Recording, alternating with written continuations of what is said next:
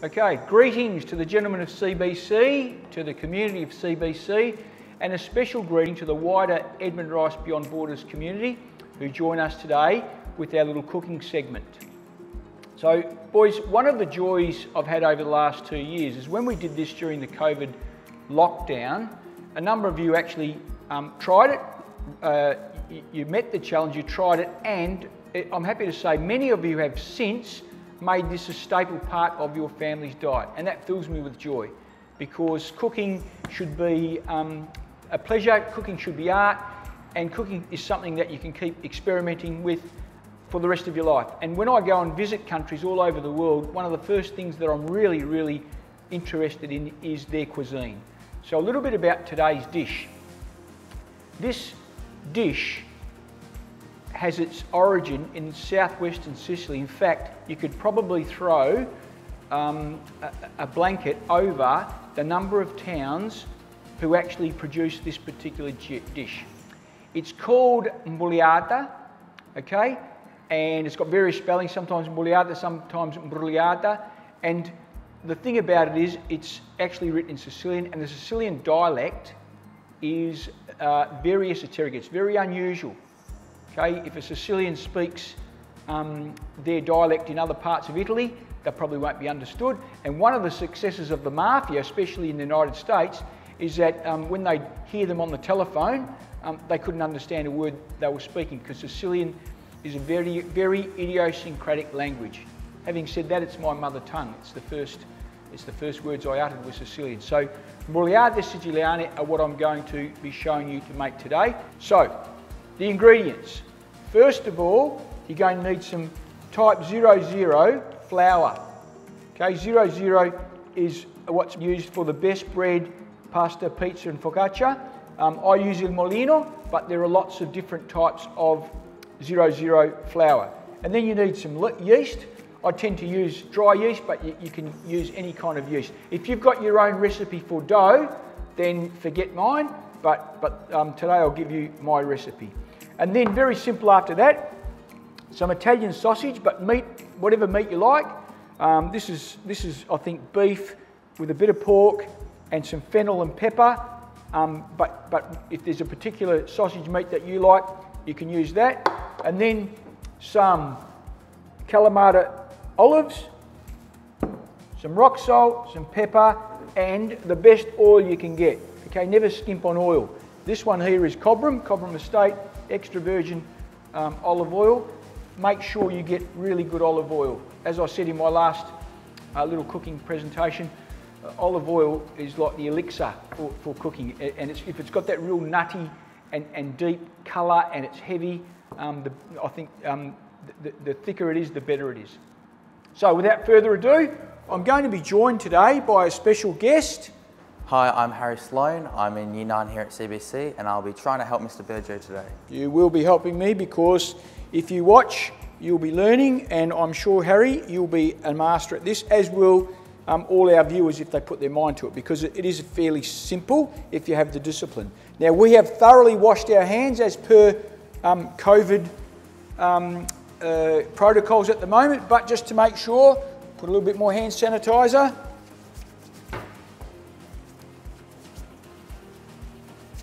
Right, so the base today is to make a dough. I suggest you make the dough probably 4 to 6 hours before you're ready to cook. So this is my recipe for dough. The recipe is in cups. So 2 cups of flour for every tablespoon of yeast is what I use. And then I add a little bit of salt, less than more, because as I'm going to tell you, the 2 enemies of yeast are too much salt and the water too hot. So your water's got to be lukewarm, and salt a little bit less than more. You can always add salt later on. So here we go. I'm going to make 2 lots. So 1 cup, 2 cups, 3 cups, 4 cups, and then 1, 2,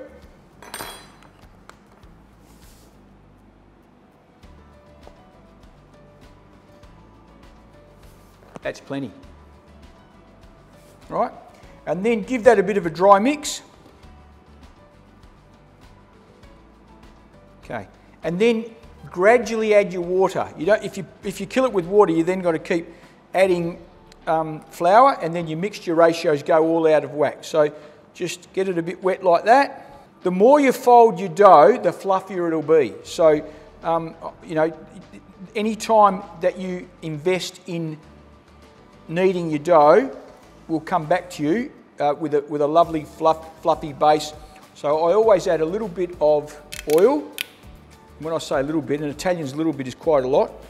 And you're going to see we're actually going to smother this dish.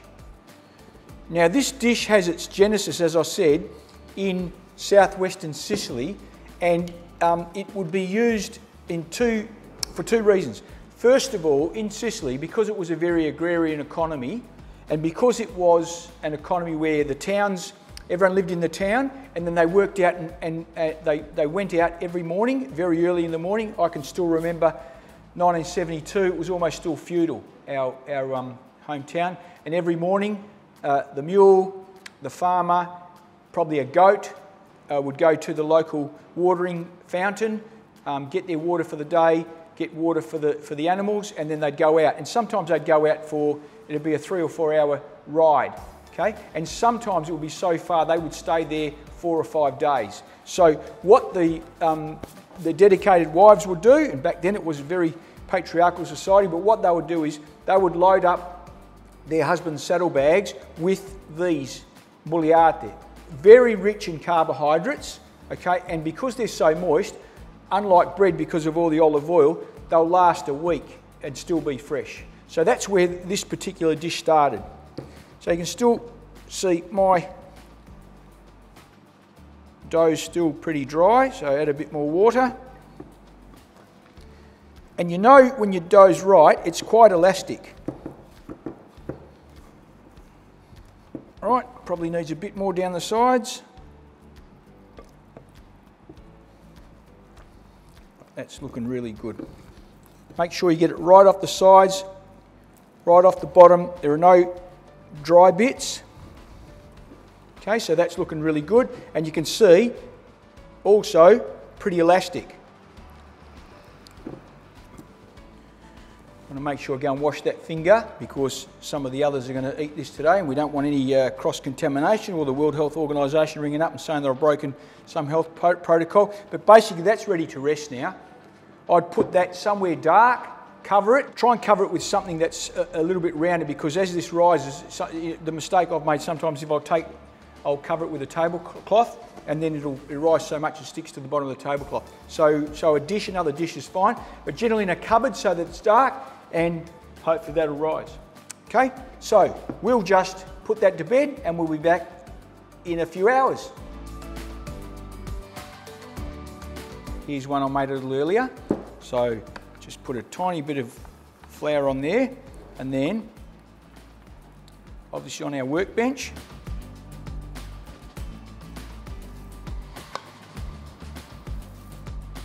Okay, beautiful. Right.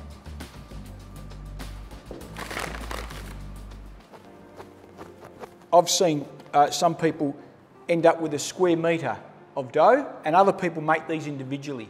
Right, so what we'll do, I'm going to cut this one in half. Okay.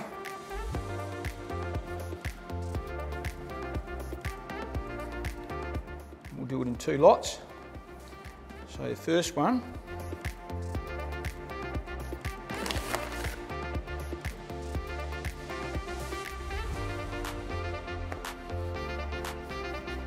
You're going to roll it out as thinly as possible.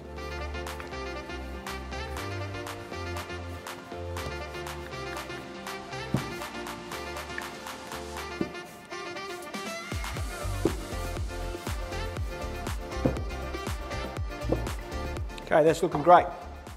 Next bit, smother it in olive oil.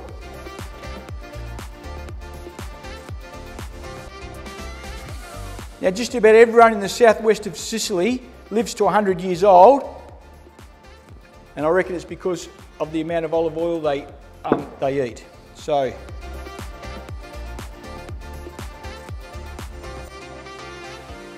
all the way to the edges if you can. Now we're ready to add, the word in Sicilian is mbuliate. Sounds terrible, but basically it's a filling. So what I do is I get some of these Italian sausages. These are in the skin, so I just squeeze the skin a bit, and out comes a little dob of sausage meat. And in no particular order, I'll place those all the way through until it covers all of this sheet. And then, can you just open the calamatas for us? Good boy. Now these are Kalamata olives. Technically they're pitted, but I've put too many stories on my dentist's house to know that pitted Kalamatas aren't necessarily completely pitted. So I always grab them, squeeze them at either end. Okay, so I've actually felt whether there's any pit, because sometimes although they're pitted, there's a little bit of pit still in there. And if you're biting into one of these and you're thinking that, that it's all soft and you hit a pip, you're going to be putting another flaw on your dentist's house. So in a minute, I'm going to hand over to Harry, and Harry's going to do this all the way through. So Harry, all yours, mate. Yep. Some people put potato in there, some people put onion in there. I've never tasted mbuliate with either potato or onion, so I keep them nice and simple. For the vegetarians, they taste just as good without the sausage meat, so my daughter's a vegetarian, so with the second lot there, I'll make one exactly the same but without the meat.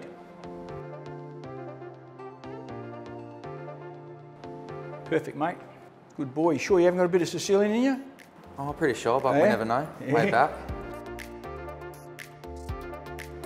This sausage is actually from Frank's Gourmet Deli, which is in Ray Avenue, Fremantle. Frank makes fantastic Italian sausage, as well as a million other varieties of sausage, but his Italian sausage is to die for. So thank you for supplying the sausage today. He's always very generous with our college.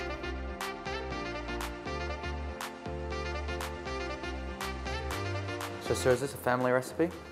Basically, my mum used to make this when I was a boy, and it was one of my favourite times. My auntie, who also passed away of cancer, unfortunately, my mum's sister, she was an amazing cook. So a shout out to my cousins Anita and Leah in Sydney and Anita's beautiful family. She used to make these all the time, and my brother, God bless him, used to call them Piccadilly buns, because one of the shops that my cousin had was in Piccadilly Arcade in Sydney. And my brother could eat Piccadilly buns like there is no tomorrow. One of the things that I love about going to Sicily is obviously, if you, for instance, cassata ice cream. A cassata means cake, so a cassata ice cream will completely change from every village. Every village will have their own cassata.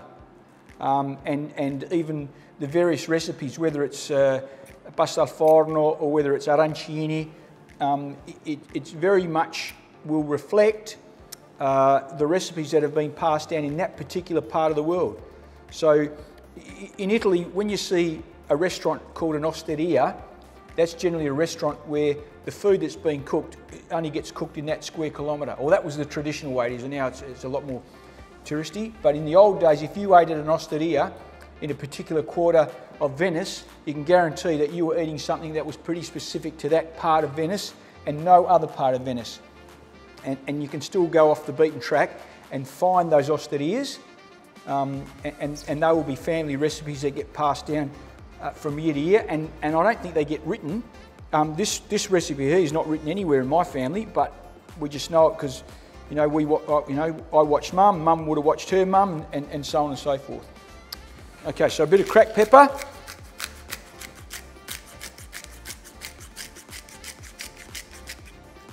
All right. Salt. Sicilians are very well known for their avarice. They would rather part with their children than part with money, or so I'm told, and they love their children. So, the rule of thumb in my house is always, if I'm providing the drinks, I put a little bit less salt, because I don't want them to drink me out of my house. But if the drinks are being sold, then I go nuts with the salt, especially if I'm selling them.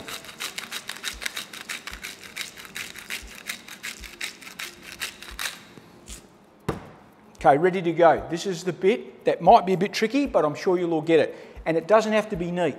All right, so we need to gradually take this off and gradually roll. Different people cook it with a thicker dough, or is it usually just the same? I've known some people who do a top layer and a bottom layer, yep. Right? But we never did.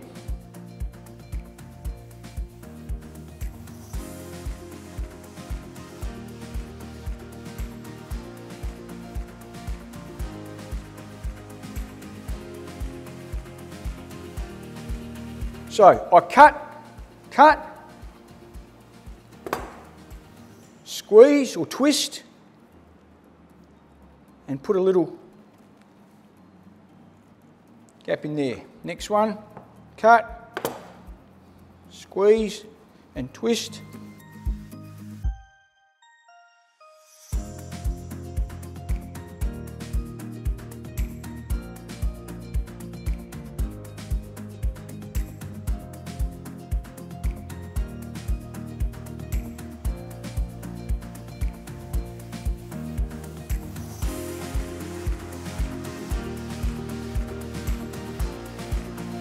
Okay, into a very hot oven for about 40 minutes or until they're golden brown on the outside. We've got a wood-fired pizza oven at home, and clearly not 40 minutes in there because it's hundreds of degrees, but generally about a hot oven, 240 degrees Celsius. It's in the oven now. We're going to give it about 40 minutes, and hopefully in the meantime we'll make the second lot of mbuliate. We'll make these ones vegetarian only, and hopefully they will look and taste spectacular. Okay, Harry, you reckon you do this one all on your own? Yep. Okay, so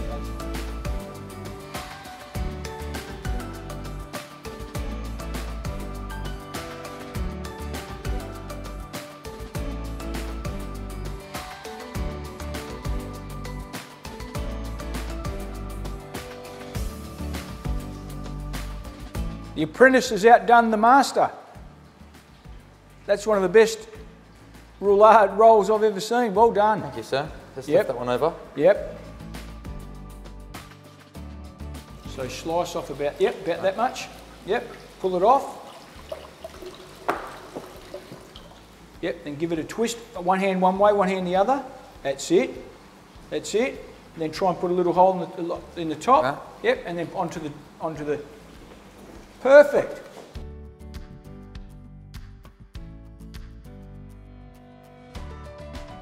You've shone today. Thank you, sir.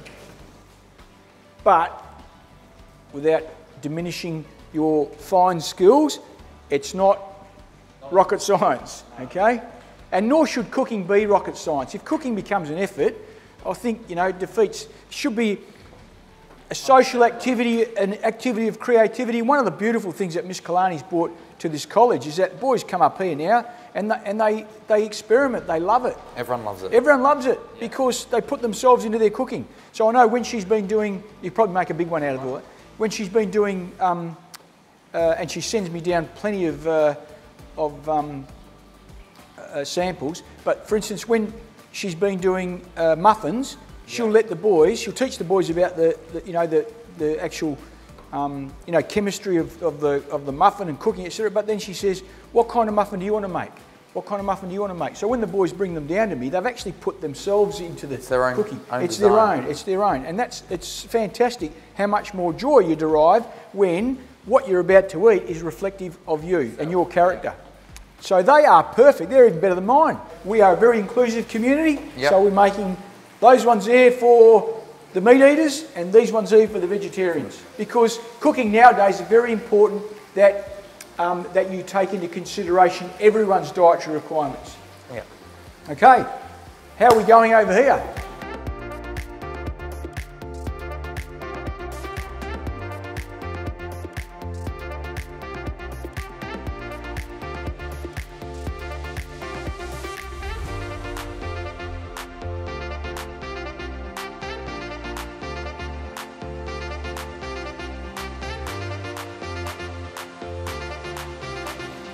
Now what you do when you take them out, you always let them sit for about 10 minutes.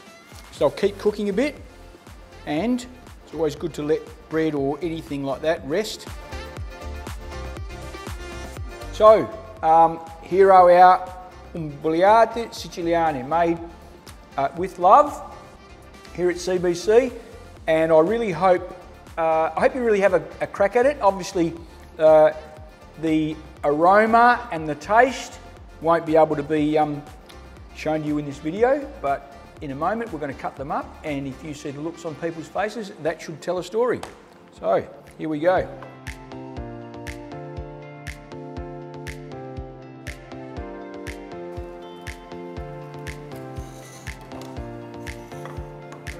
Ready? For a try? Let's go.